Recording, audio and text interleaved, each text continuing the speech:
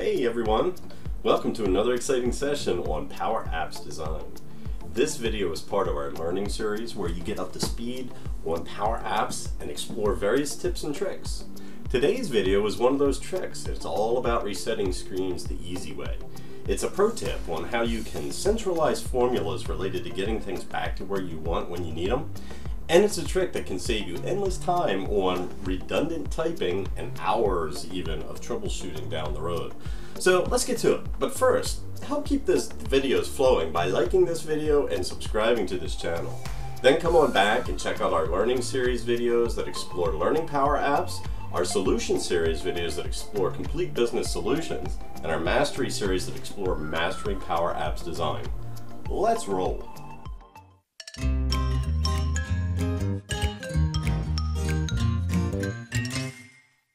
So we're going to just create a new app here, and I've called this one Full Reset because we're going to be talking about how to reset your screens all in one shot.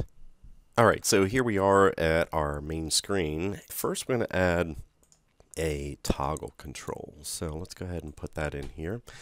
And I'm going to give this a name. We'll just call it Toggle Reset Screen 1.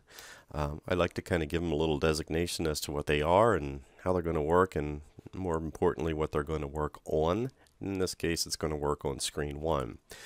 So let's just say that we have a text box here, and we'll put another text box in here, and maybe we'll have a date picker in here, and we'll have a drop down in here.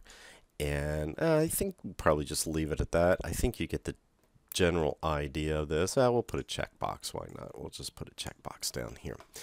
So what I want to do is, and we'll talk about this in context of an edit form as well, but for right now, we're just going to talk about these controls being on your screen.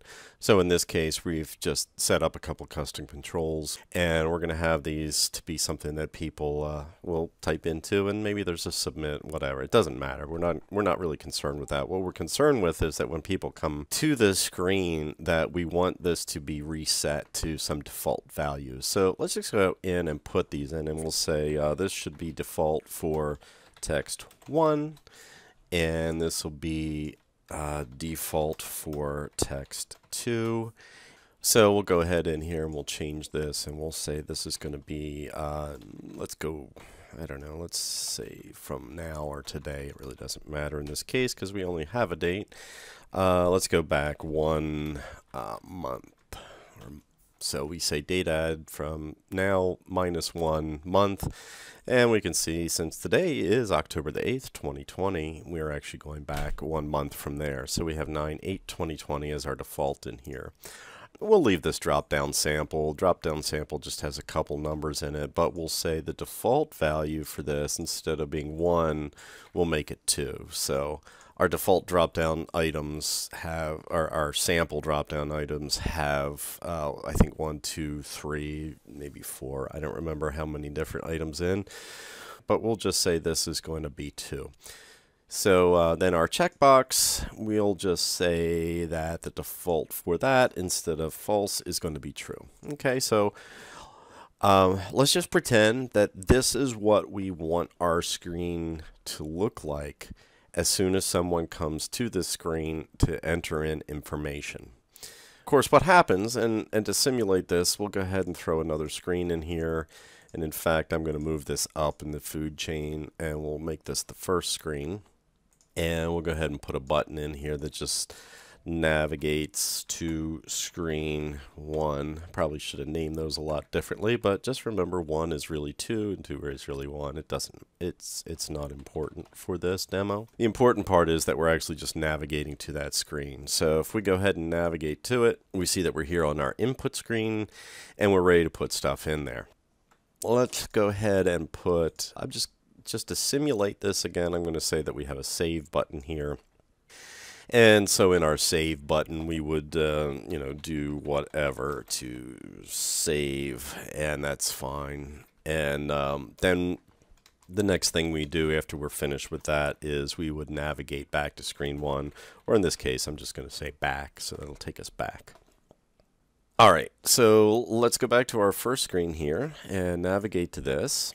And let's just actually kind of put this in play. So here's our default for text one, and that's what we want there. But let's say the user comes in and they enter some information in here, and they have more here, and they change the date and say, oh, you know, it's really back here, June 8th, so we'll say that. And they say, oh, yeah, see there it had 3. They say, oh, it's a 1, and they turn this off. And then they click save, and it's going to save that information. Of course, if we actually were saving it, it would save it. But more importantly, in this case, it's going to go back. So we're back at our original screen. Now, at this part, they decide, okay, we want to enter another record. So they click on that and they're like, oh, well, that's the information I had there before. I don't want that. I want that to be the default information. So how do I go about doing this? You might have seen some situations before where the answer is, okay, well, let's go into the onVisible and we'll do create some sort of variable here, and we'll make it true, and then we'll make it false, and then we'll set the reset of all these to that variable. And I'm going to take it up just a step. And this is sort of important because sometimes when you come to a screen, not only do you want to reset things back to their default, but you might also want to do some other actions as part of resetting that. And we'll see more of that in context of a form. But in this case, we're just going to come in here and we're going to say UpdateContext, and we'll say local screen 1 reset. And we'll set that to true. And so we have that local variable that we're creating. Now, here comes the toggle. So let's go over to our toggle, and what we're going to do on this is we're going to set our default to be that variable, local screen 1 reset. So when that goes true, obviously when the screen is visited, that toggle is going to go true.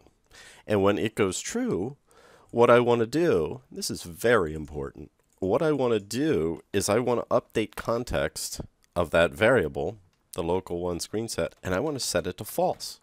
So what's going to happen here is as soon as we come to this screen, the onVisible is going to fire, and it's going to turn that variable to true. That toggle is going to go to true or checked, and as soon as it goes to checked, it's going to set this variable to false, which means the toggle is going to go right back to false. So it's going to go back, it's going to go on, and then it's going to go off. Let's take a look at that so we can see this real quick here. So if we go and click on our button, sometimes it's a little too fast to see, and we're not seeing it at all. So it's just happening that fast, but it's actually going on and then off. In the next step, we want to actually set these. We're going to go through, I'm just going to select them all because that way I can get right to the reset. And what I'm going to do is rather than I could set it to that variable, but I kind of like to leave some breadcrumbs in my design work. And what I mean by breadcrumbs is if I just put the variable in here of the local screen 1 reset, in the future if somebody's looking at this app and trying to figure out what that is, they would have a hard time in some cases trying to hunt down that variable and where it was defined. So instead, I'm just going to say this is going to be the toggle reset screen 1.value. So I'm just going to reference that. This way, when a person comes back in and looks and says, what's going on with the reset of this? They'll say, oh, this is based on toggle reset screen 1 value. So they know to go look for that particular control. They find that control and they see, oh, okay, this is the formula that's actually creating this to be happening. So they know a little bit more about where the logic is, the formulas are that they would want to reset or change or alter or whatever, troubleshoot, let's just say. All right, so let's go ahead and take this to the test here. So we've got all of these. Remember, these are not default. This is what was changed from the last time somebody entered information in. So we'll simulate saving it, and then we'll click on our button to go back into the screen. And that toggle fired. You didn't even see it happen. But now all of our controls have gone back to their reset state or the default state, so they have default values in there. So if we were to take this out, we'll really shake it up here and go to New Year's Eve and number 3 and turned off. So we've got a pretty empty form here except for a date and a 3. So remember that. Click save, click button, back. Here they all are again, back to the default. So the next part of this, which is kind of significant, is we've got our toggle, that's great, but now we actually may want to do some other things in there. Because essentially we've imitated the same concept of just in our onVisible doing a update context local screen 1 reset true and then false, which is all we need for the reset. Reset really wants to see a true value and then kind of go false again. Because if you leave it at true, then you can sort of never really set it to true again because it's already true. So the idea is to set it true, then set it back to false. And that's what we're doing with this toggle. And again, we haven't really done much that's different. But when we start to expand this a little bit, so let's take these guys and I'm just going to throw them over here onto the side. And I'm going to connect to some data here. And we'll go ahead and connect to something in SharePoint. And now what we're going to do is on our screen, we're going to go ahead and put an EditForm in here. And we'll go ahead and connect this to our PO list. And nothing much here, just a couple fields. In fact, I'm going to remove the attachments just because I just don't like seeing them in there. They take up way too much space. All right, so here we have our form, and our form, let's just say, was in view mode all the time. So we'll do that, and in fact, just so we have some data in this, I'm going to just look up the first record of our PO list, just so we have something there, and give this a moment. We should have, there we go. All right, so we have some data, we have some stuff going on. That's all fine, but the reason I put this in here is because now comes the beauty of how this toggle can play into this. You can't reset a form. You can change its mode. So if it's in view mode, I may want to that whenever we come to the screen, I want this stuff to all be reset and I want our edit form to actually go into edit mode. So to do that, what I'm going to do is I'm going to come in here. And before I change the context of the variable back to false, I'm going to go in here and I'm going to say new form 1. So now we're actually saying that we want this form to go into new form mode.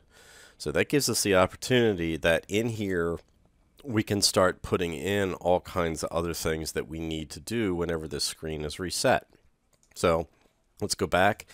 Save that, click on our button, we come and there it is in a new form mode with a new record. So it's all ready to go. We don't have any save stuff on here. We're not really worried about that at this point in time. We're just putting in some of the plumbing to show how to do this reset.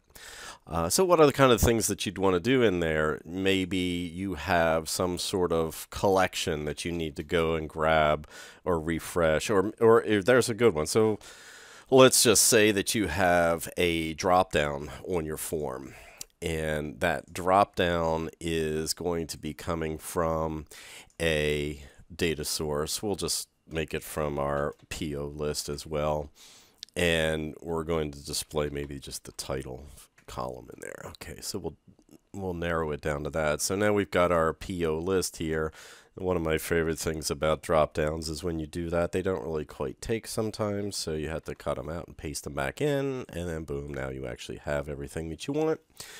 Okay, but that's, again, not important. What's important here is maybe this is something that's important to us, that this be refreshed every time that we come to this screen, because we want people to see maybe this is a multi-user app that we're putting together and other people are changing records. So we just want it to be that whenever somebody comes to the screen, this is updated and refreshed. So what do? We say, come in here and we say, all right, we want to refresh PO list. And that's all we need to do to refresh that dropdown, because it's based on PO list. So if we were to make a change in there, again, at this point in time, it's refreshed, it's updated, it has everything in.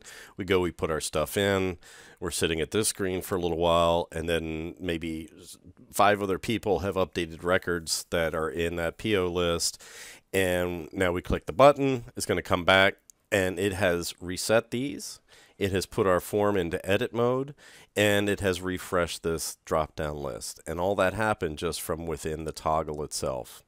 So I realized it didn't really simulate as well on this edit form, but I'll come over here, and in this one where we did our do whatever to save, at the same time we also did view form of the form 1.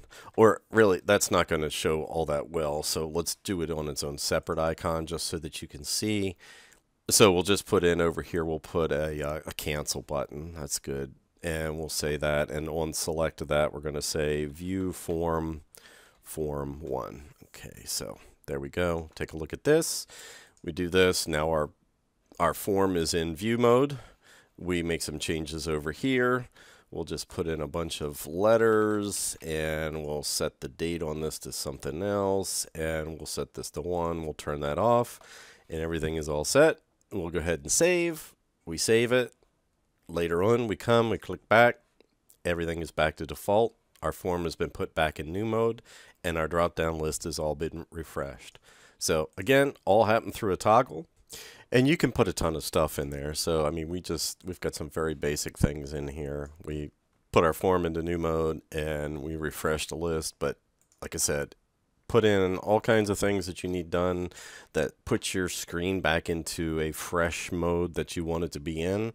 The only key to this is just make sure that you have that local reset or screen 1 reset or whatever variable name you choose. Make sure that you're setting that back to false at the end of your formula so that the toggle actions all happen, so that it'll be loaded and ready to be triggered again the next time you set that variable to true. Pretty straightforward, and I hope you can use this.